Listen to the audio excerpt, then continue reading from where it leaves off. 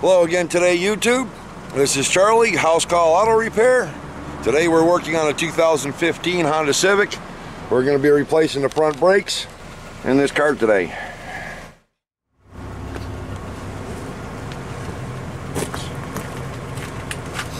is why I got to edit out some shit too, because I leave it recording while I'm doing other things. Yeah.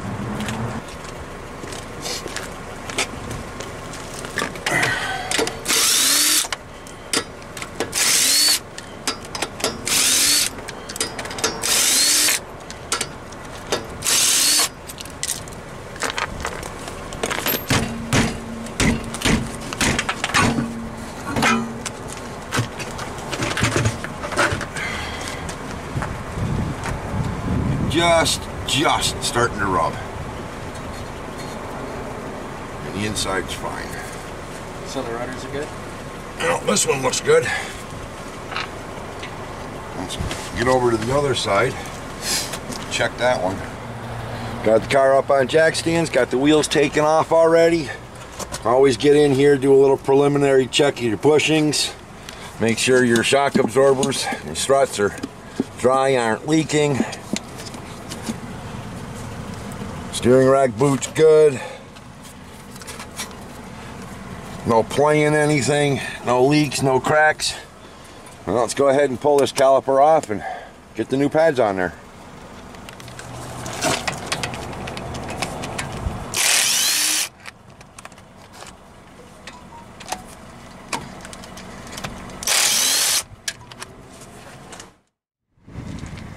And before pressing the caliper back, make sure that your brake fluid reservoir isn't over full.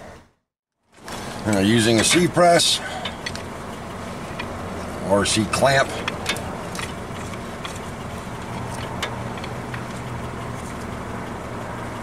push your piston back a little bit just to get the caliper off.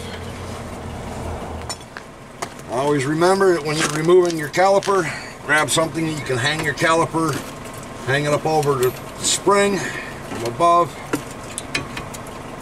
Never want to let the thing hang freely.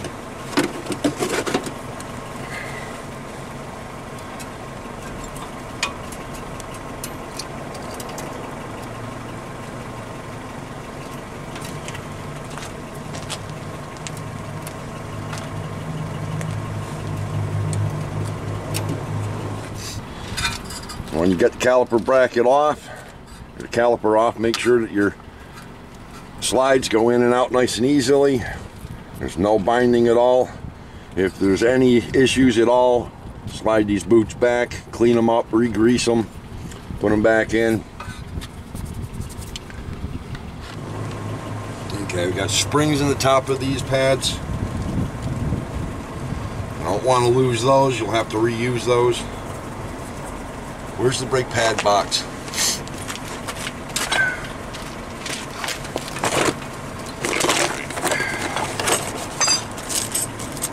Yeah, they did not include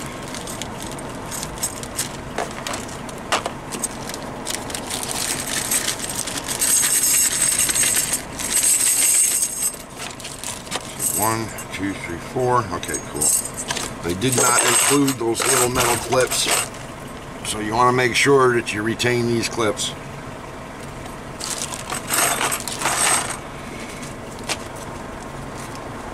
Okay, got all four pads, two squealers, so we got two inboard, two outboard. And we got the four hardware clips.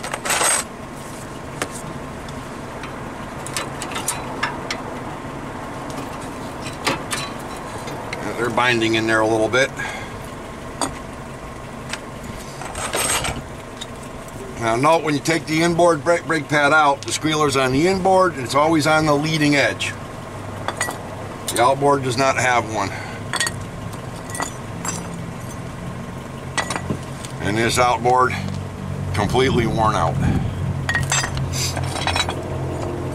Got about 2 millimeters of pad on the inside, usually an indication of uneven wear due to the caliper bracket actually holding the ears of the brake pads. And you can see where there's a little bit of rust on here, probably where it was pinned in place. Then go ahead and remove your caliper bracket. Move the socket that's on the floor.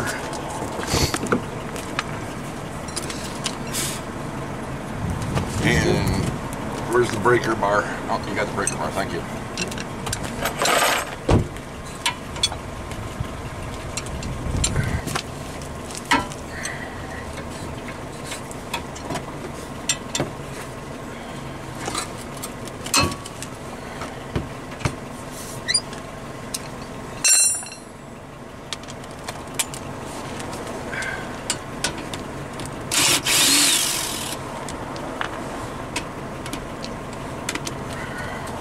Steering wheel's locked. You want to go unlock the steering wheel for me? Oh, yeah.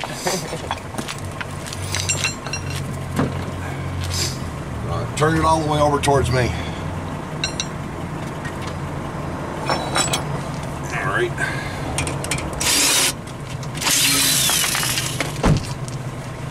Go get the bolt. There's caliper bracket. Pop the hardware out of it. And a little bit of rust underneath, just some scaling right there. That's right there is what will cause your brakes. That scaling right there is what will cause your brakes to lock in place. So you grab your file and remove that scaling.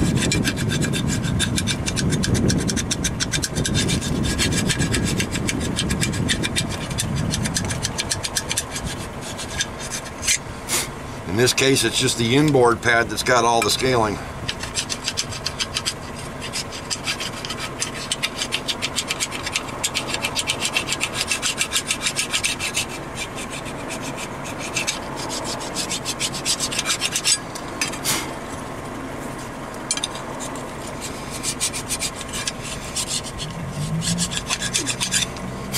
We've already checked the rotors for warpage. There is no warpage on them, so we're not going to be removing them or replacing them. This is going to be a simple basic cleanup and pad slap, and get this over and done with nice and easily.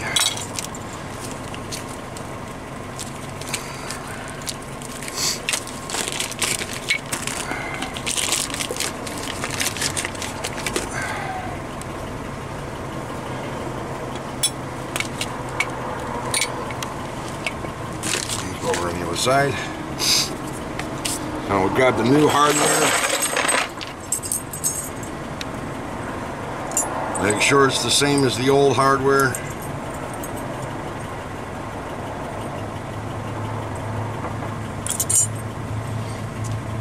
Grab the grease.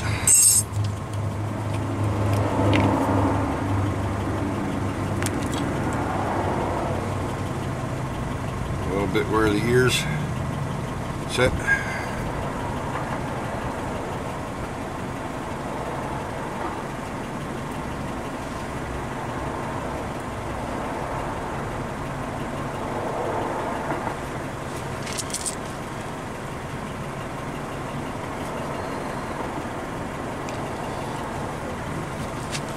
Take your new hardware, snap your new hardware down in place.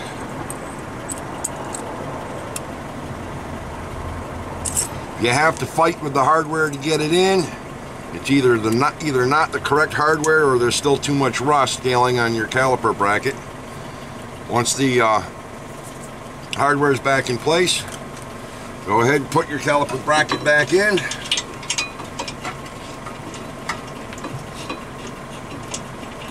Find the bolt hole.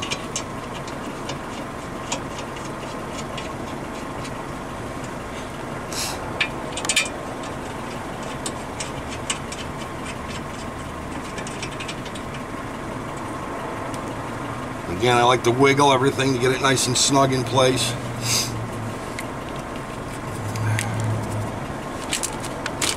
Go ahead and tighten down your caliper bracket bolts. Do it just the same way that Eric over at South Main Auto does it. There we go, torque the spec.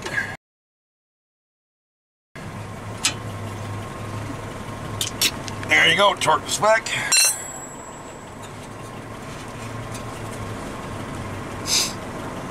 And go ahead and take your inboard brake pad, slide that into place. Your outboard brake pad, slide that into place. They should move in and out nice and easily, which they do. And then your little clips, they go in the little holes up the top. And here's where it gets a little bit tricky. Once you've got both of these clips in place, if you let go of the brake pads, they're gonna go flying on you.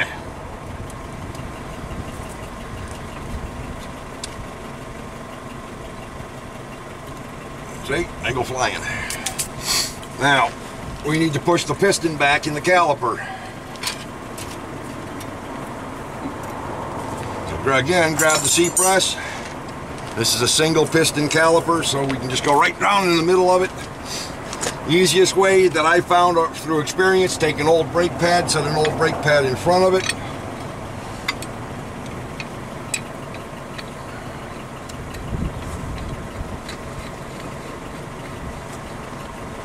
And start pushing it down in. Now, let me just back up a little bit. Before doing that, inspect your boot. Get any of the crud that's on the boot off of the boot.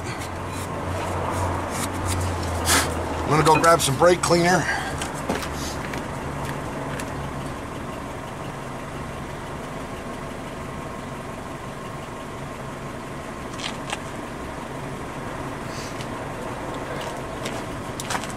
Walmart brake cleaner. The brown can, I'd have to pick on Eric some more, but we'll leave him alone this time. And just spray all the junk off of it. And yes, I should be wearing gloves, but oh well. I don't do this every day. Again, you know, rub the crap off of it. Make sure there's no cuts or cracks.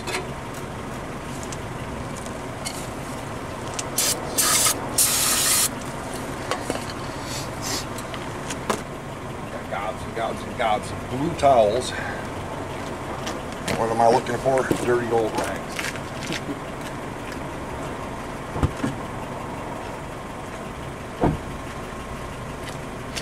6 rolls of it sitting on the floor of the car.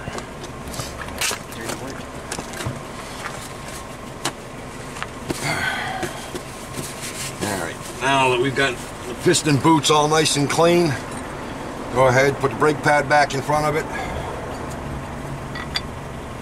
And push the piston all the way back, nice and slowly, don't force it. If it starts to bind up, be expecting to buy a new caliper. As long as it goes back nice and evenly and smoothly, go slow, watch for bubbles, watch for the boot kind of developing a bubble in the side and pushing its way back out, meaning there's air trapped underneath it.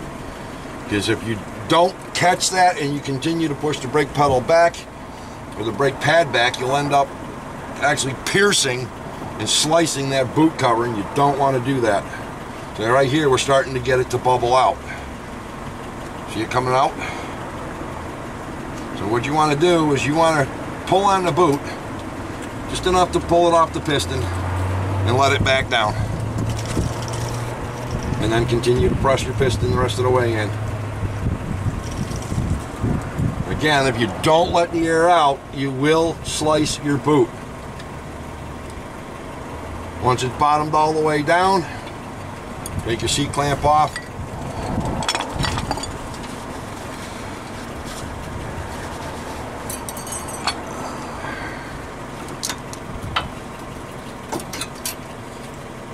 Set the brake pad. Yeah. Okay, where did the little clips go? There's one, there's two. Let's try this again. Brake pads in place. Clips in the holes. Hold the brake pads in place.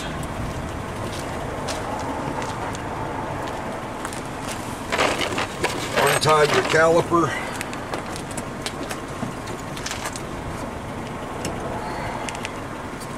Get the caliper off the hook.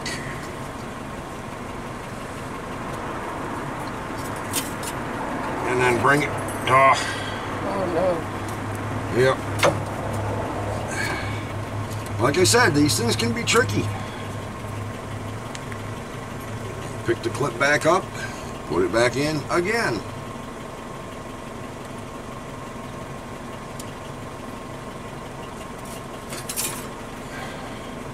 Make sure you don't have a twist in your brake hose. And slide it over your brake pads. You may have to push your pins, caliper pins back in. Once you got it set in place, go ahead and put your caliper bolts back in.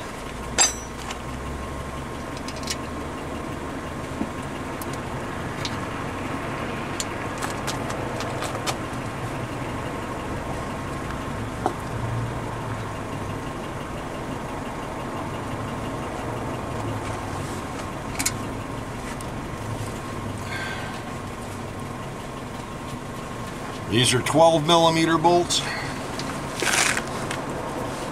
The ones that held the bracket on were 17mm.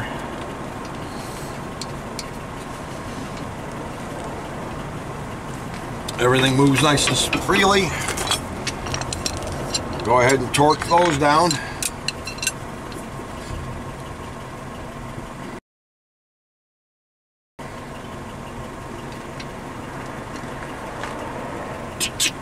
To spec.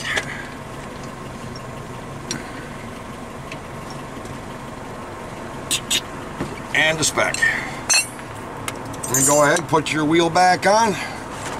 That's how you do the brakes on the 2015 Honda Civic. So just remember, viewers, if you got a 2015 Honda Civic, you need to replace your front brakes. Pick up those wrenches. You got no more excuses.